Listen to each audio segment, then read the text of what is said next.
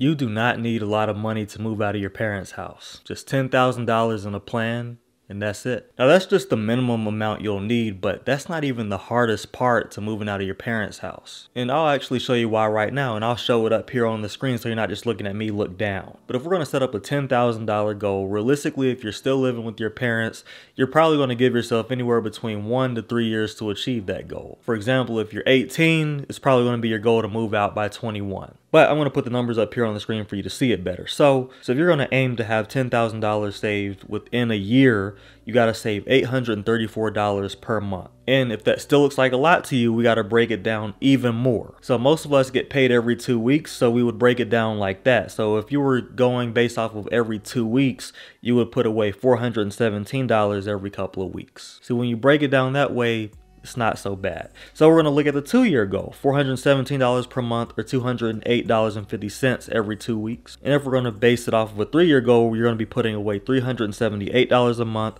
or $189 every 2 weeks. See, when you break it down, the numbers get a lot less scary. It's really not that bad at all. Now, as you're saving this money and putting it away piece by piece, you're gonna wanna put this into a high yield savings account, something like Marcus by Goldman Sachs. I do have an account with them, and if you want to go through my link, click the link down in the description, and by doing so you'll get a higher interest rate when you put your money into your Marcus by Goldman Sachs account. Now if you watch the rest of this video and do every single step that I say right when it comes to this video specifically, this $10,000 would be representing about 2 to 3 months of your expenses. And as you can see, when it's broken down, it doesn't take that much. And if you still feel like that's a lot of money right now, you have to really reconsider if you're ready to move out right now, because I can promise you one thing, your expenses are going to far exceed those numbers I posted on the screen earlier. And I want to take this time now to give you just a few simple tips on taking your savings to the next level and just getting better at saving money in general, just because I know that you have a lot of goals. Like besides moving out, you're going to want to buy a bunch of things, you're going to want to experience a bunch of things. I just want to take this time to help you out a little bit. So one thing you're going to definitely want to make sure you do is make sure that you're automating your savings account and that you have an automatic number coming out, whether it's every week, every other week, or every month, whatever works best for you. That way you don't have to remember to save money or remember to transfer from one account to another. You can just have your bank account do it for you. And another thing you can do is make sure before you pay for anything else, you make sure you pay yourself, meaning that you put that money away first. But like I was telling you in the beginning of this video, that's actually the easy part. Saving the money is the easy part, because what you're doing right now is you're putting together your emergency fund proactively. So that way when you do move out, everything is going to be more than okay for you. But all these other steps need to be done properly, and this is where the planning comes into play, and this is in fact the hardest part when it comes to moving out. And I just want to point out one thing. I've been very good at planning since I was like 18, 19 years old, because at that point I really had to be. But I didn't actually realize how good I was at planning until I really sat down and tried to plan something. And I took a good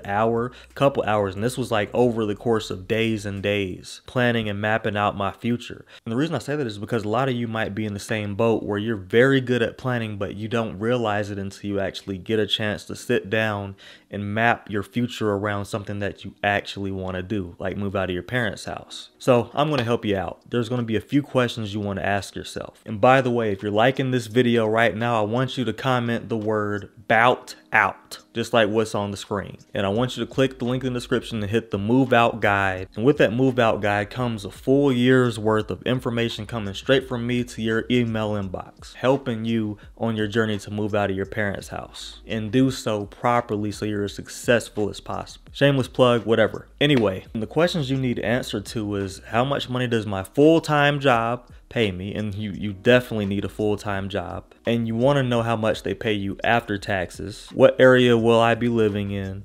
And what is the cost of living in that area? And you need to be asking yourself these questions because you need to understand how much you can afford early on. And I talk about that more in my video about how to save for your first apartment, but I want to bring it up again because it's very good to get an idea of how much it costs to live in that general vicinity, whether it's gas, groceries, how much it is typically to go out to eat, get a haircut, you know, just your basic maintenance items, how much gym memberships are, things that you're already into doing that you want to make sure that you can keep up. Now, if you end up staying on the same side of town as like where your parents are, you don't really have to worry too much about this, but you still want to get a good estimate so you're not baffled by the fact that you're on your own now and you have to pay for all of these things. And of course, you want to factor in a few vices. Some of y'all like to go out on the weekend or have a drink every now and then. Some of you might go Amazon shopping every now and then, and that's all cool, but you got to start factoring that in, because what you're creating now is your overall budget for when you do move out. So of course, you're going to be looking at how much does rent cost in this general area, and of course you're going to want to actually pull up to these places and see what's up, and actually see, are they who they say they are online? Do the apartments look as good as they do on the internet? Is the area as safe and nice as it looks on the internet? Is the staff kind and professional? Do they have good amenities? These are going to be things that you just want to look into. And when you look at all these expenses, you're going to want to think about the 50-30-20 rule. And within the first 50%, that's your necessities. And when it comes to your necessities, there should be no more than 30% of your income going into your rent. So you'll want to reach as far below that number as possible while still living in a decent area that looks nice, feels nice, and is safe. That way, your other 20% within that 50% that we just talked about, you'll have more freedom to do more with. You'll be able to grocery shop more. You'll be able to get gas, more haircuts. And of course, your transportation, especially if you have a car note, you're going to have a lot more flexibility and freedom to spend more money on stuff like that, if you make sure that your rent is dialed in properly. Just make sure you're basing this off of your after-tax income, and that way you won't be making any mistakes with that. So those questions are pretty much breaking down your needs. So what I just talked about, that's 50% of your take-home income right there. So now we're going to talk about the 30%, which represents wants. There's going to be things like Netflix, going out, having fun, going to a football game, going to a basketball game, going to the mall, getting a nice watch, getting a nice pair of shoes, just anything that you associate with leisure. And then you want to add these all up, and now you want to start factoring those in. And you might have some of these right now. You might be paying for Netflix right now, or Amazon Prime, or Audible, or Spotify. So you can look at these right now and see how much they cost, in addition to everything else that we've already talked about in this video. One of the big expenses when you first move out, and I don't want you touching your $10,000 for this, is going to be furniture. And so you want to start thinking about, how much does furniture really cost? And I'll give you a hint, it's expensive. So you want to start looking at your basic things. You want to start looking at what you would prioritize, because a lot of people kind of want to, run and jump through hoops and get everything at once. And while that's the more comfortable option, it's not the best option for your pockets. So for me, I prioritize the bed over anything. Gotta have my bed. Once the bed's out of the way, now I'm gonna start looking at the couch. I'm gonna start looking at everything else. I already had TVs and stuff like that. So you're already gonna start off with certain things. Just look at what your priority is. And you can start saving for that right now. That could be an additional $5,000 that you wanna save on top of the $10,000 that we already talked about. That way, when you do move out, you can dedicate that $5,000 to furniture, and you may not even spend it all, and you can put some of that money back into your emergency fund and be good to go. So you look at your needs, you look at everything you're going to need when you move in. You're going to be thinking about pots, pans, toiletries, towels, Clorox wipes, cleaners, a vacuum, a broom, bookshelves, covers for your bed, pillows. I mean, a lot of these things sound really obvious, but you would be surprised at how many things are forgotten when you're in the pursuit of moving out and you're packing everything up. And like, you got to really think about that. And another thing you got to think about is, how much is it going to cost? Like, how much are my overall expenses going to cost me? And while you're thinking about that, you got to think about, what does 20% of my take home pay look like? Because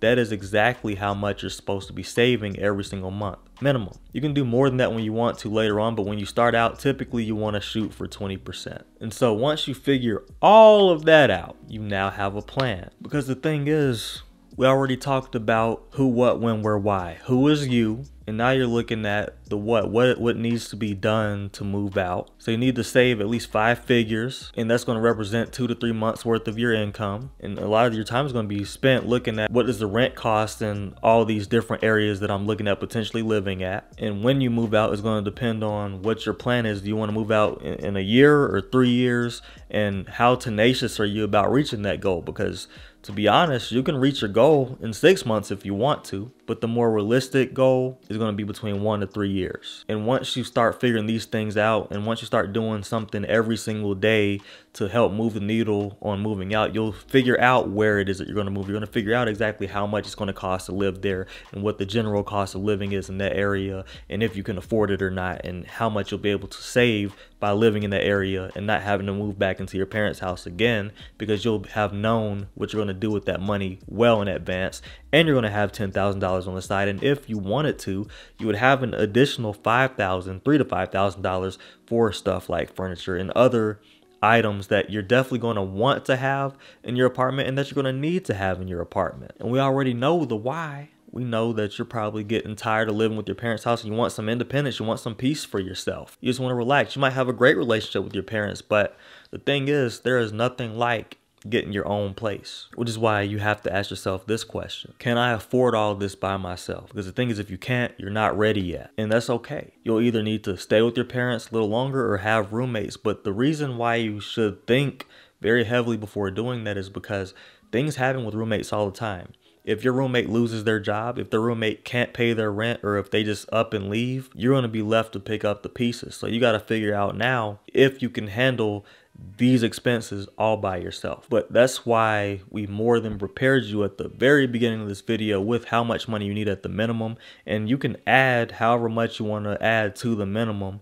But if you just protect yourself from the very beginning and have that financial cushion, and you don't touch it, like you don't use that for furniture, you don't use that for anything else, like yeah, you have money there, but it's there to protect you in the future. And it's going to be accumulating interest because it'll be in a high yield savings account like we talked about from now and forever on, until you decide to actually reach into that account and use that money for something. But ideally, you won't touch that unless it's absolutely, positively an emergency. And if you follow these tips, you will be financially stable all throughout the time that you've moved out of your parents' house. And unfortunately, a lot of people don't do this. A lot of people just aren't told or taught properly. And that's the thing. When people take shortcuts and they don't want to save the 5 figures, look, I have designed this video to help you in today's economy. Because when I moved out, I had like just a little over $1,000 in my pocket. If I were to do that today, I wouldn't have made it like that. So I'm basing this all on today's economy. And so if people start skipping steps and just kind of doing whatever they want to now,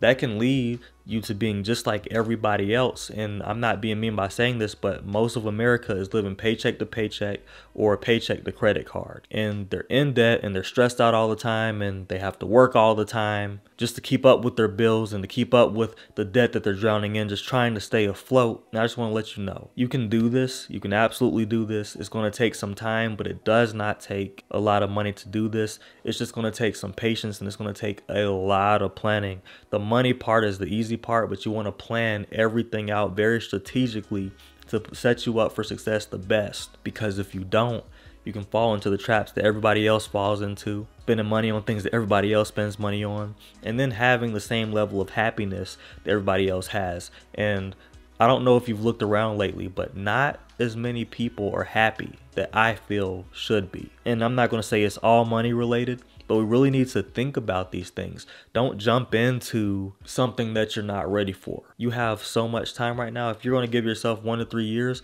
spend time every single day thinking about this and looking at where to stay and visiting some apartment complexes and just see what is available. Look into what kind of work you're going to be doing. Look into, are you staying in the same state or are you moving to a different state? Are you going to be in the same city, moving to a different city? And even if you stay in the same city, what part of the city are you staying in? Because if you end up staying downtown, you're going to be paying a little more. But you might not mind that because you like the social atmosphere of being downtown. And maybe there's more opportunity for growth for you in your career if you are downtown. So think about these tips, apply these tips, download the Move Out Guide, and welcome yourself to a year's worth of free information coming directly from me, where I direct you to certain videos and other sources of information that are going to help you out on your journey and help you reach your goal. Anyway, I hope you enjoyed this video as much as I enjoyed making it. My name is Reggie Bryant, and this channel is all about personal finance and personal growth, so you can control you, control your finances, and control your life. Thank you so much for watching. I'll see you in the next video.